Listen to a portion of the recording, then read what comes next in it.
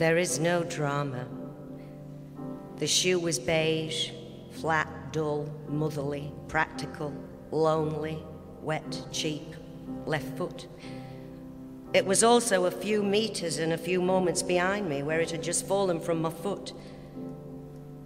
There is no drama, but the spectators in the square paused their activities and assumed their new positions.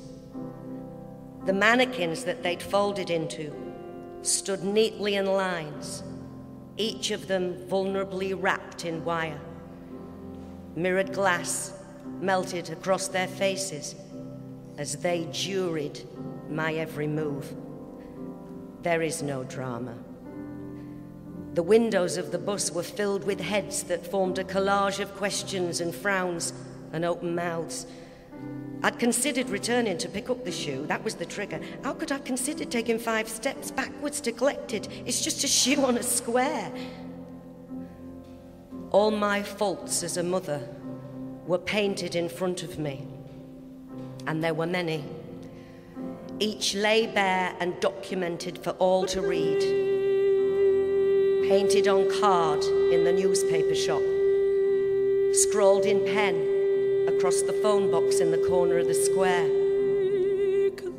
There is no drama.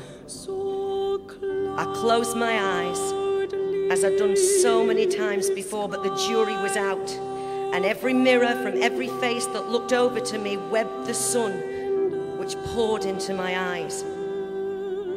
The collage in the bus windows became animated, excited. I was their subject. There is no drama. There's no acting or cameras or lights or makeup or directors. There's no nominations or edits or red carpets.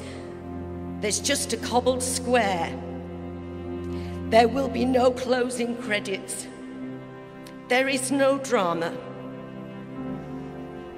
My eyes darted as the green coat edged slightly.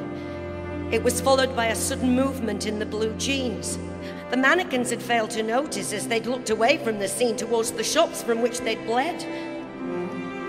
The blinding lights had fallen into a soft hush that felt like an adolescent lullaby to complement what was unfolding in front of me. Distant ringing came from the bus, and the faces had pulled away from the window. His arm was first to surface, from the foliage of the green jacket and blue jeans. The remaining figure of the 13-month-old infant followed on all fours. Like a puppet, he rose gently to his feet for the first time, but no strings held him, and no mother held him, although she watched.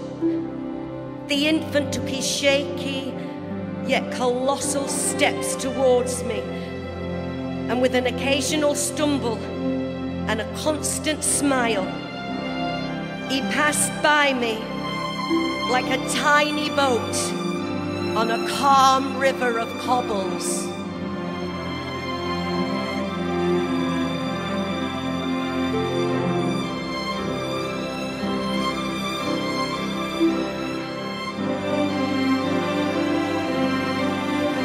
Picked up the shoe that was still a few meters behind, and he began his pilgrimage towards me that cost him 15 steps or more.